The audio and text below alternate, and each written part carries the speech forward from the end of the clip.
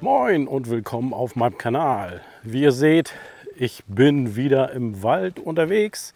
Der Rucksack ist gesattelt und ich möchte mich wieder ein bisschen in der Natur bewegen. Heute geht es übrigens wieder durch den Segeberger Forst. Wer mich schon etwas länger begleitet, weiß, hier war ich schon zweimal. Und hier ist auch natürlich noch was versteckt im Wald, weil hier gibt es das ehemalige Marinearsenal, wo einige Munitionsfabriken aus dem Zweiten Weltkrieg, also nicht mehr die komplette Fabrik, sondern nur noch Ruinen von den Bunkern, gibt es hier in dem Wald. Die Tour wird für mich heute sein ein Eingewöhnungslauf von ein bisschen über 10 Kilometer, weil ich habe mir neue Wanderschuhe gekauft auf der Tour durch Dänemark, wo ich in den Sheltern übernachtet habe. Wer es noch nicht gesehen hat, ich werde es euch oben verlinken und unten in der Beschreibung. Da könnt ihr noch mal alle 3 Teile nachsehen. Dort hatte ich festgestellt, dass meine damaligen Wanderschuhe etwas weich waren für den Asphalt und für kieselige Untergründe, weil da hat man komplett die Steine durchgemerkt. Die waren von CMP und jetzt laufe ich gerade meine Schuhe ein von HAIX. HAIX kennen vielleicht einige von euch. Die machen nämlich auch Arbeitsschuhe für Polizei, Feuerwehr zum Beispiel. Und ich trage sie auf Arbeit auch, bin bis jetzt damit zufrieden, zumindest arbeitsmäßig. Und da habe ich gemerkt, die stellen auch Wander- bzw. Trekkingschuhe her. Ein sehr gutes System ist, man braucht keine Schleifen mehr binden, weil sie haben Gummizug und dadurch kann man die Schuhe festmachen. Mal sehen, wie sie sich schlagen auf den groben 10 Kilometern und ich hoffe, ihr seid mit dabei, ob sie sich bewähren oder durchfallen.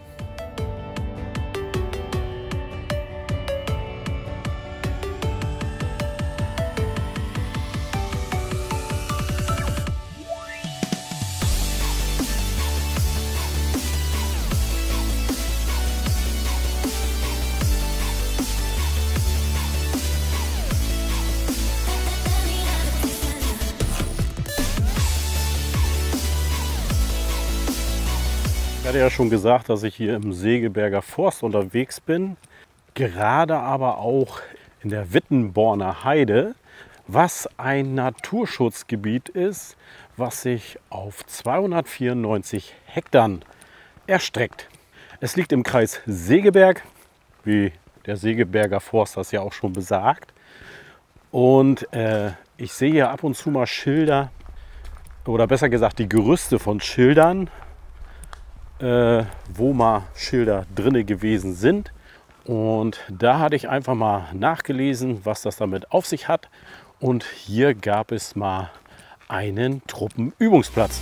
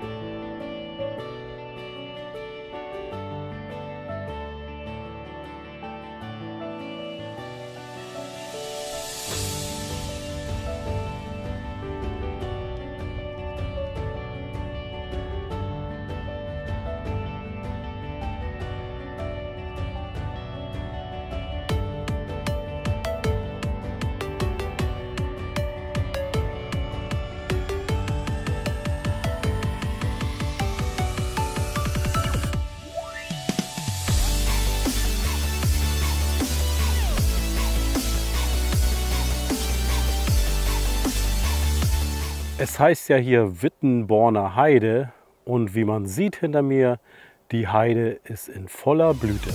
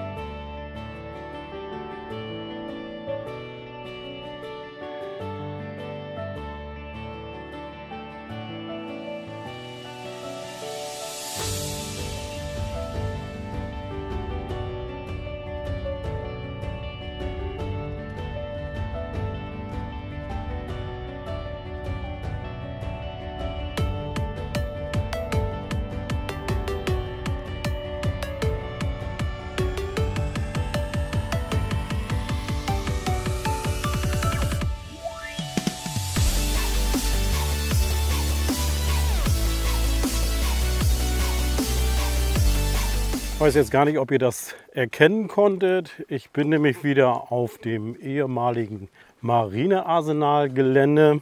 Das war so ein kleiner Hügel, wo sich ein ehemaliger Bunker drunter versteckte. Ich bin jetzt schon wieder fast beim Auto. Eigentlich wollte ich noch eine Kaffeepause machen unterwegs, aber dafür hatte ich leider keinen Platz gefunden. Also die Bänke sind hier etwas rar gesät. Aber zum Schluss möchte ich noch gerne was zu meinen Schuhen von HAIX erzählen. Also sie haben sich sehr gut geschlagen. Ich hatte auch wieder einige Schotterwege, wo spitze Steine gewesen sind und man hat sie eigentlich nicht gespürt.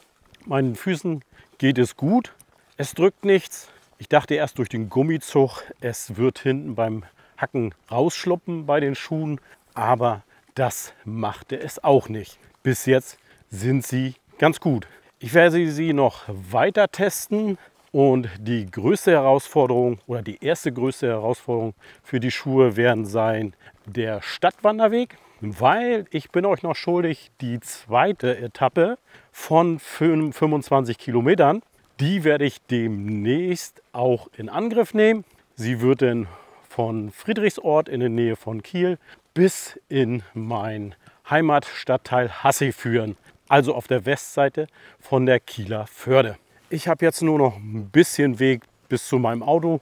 Dort werde ich mir wahrscheinlich noch ein kleines Plätzchen suchen, wo ich mir den Kaffee kochen kann. Und dann war es das auch schon mit der Einlaufrunde der HAIX-Schuhe. Ich hoffe, es hat euch gefallen und gebt mir ein Like dafür. Und natürlich, wer Neues hier, lasst auch gerne ein Abo da. Es ist vollkommen kostenlos. Dann heißt es für mich, wie immer nur noch zu sagen, bleibt schön gesund und bis zum nächsten Mal. Tschüss!